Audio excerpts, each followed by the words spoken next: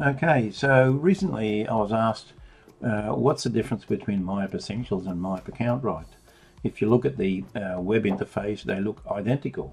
So let's go and have a look at what the real differences are.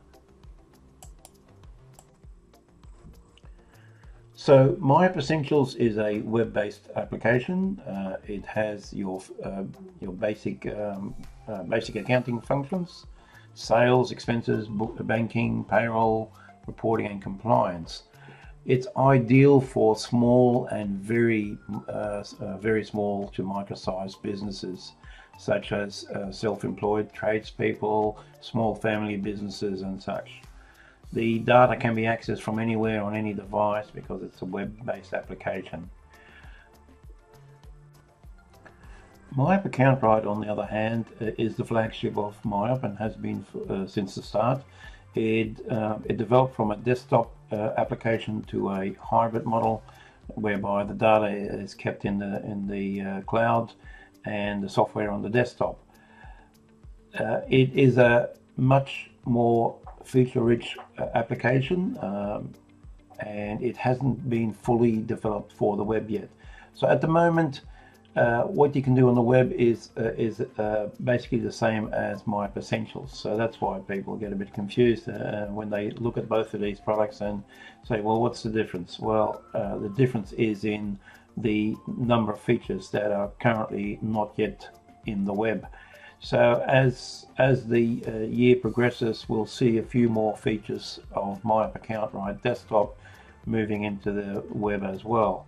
So at the moment, if you're using inventory management, multi-currency or time billing, and I think there's a few other features that I haven't mentioned here, but these are the three main ones.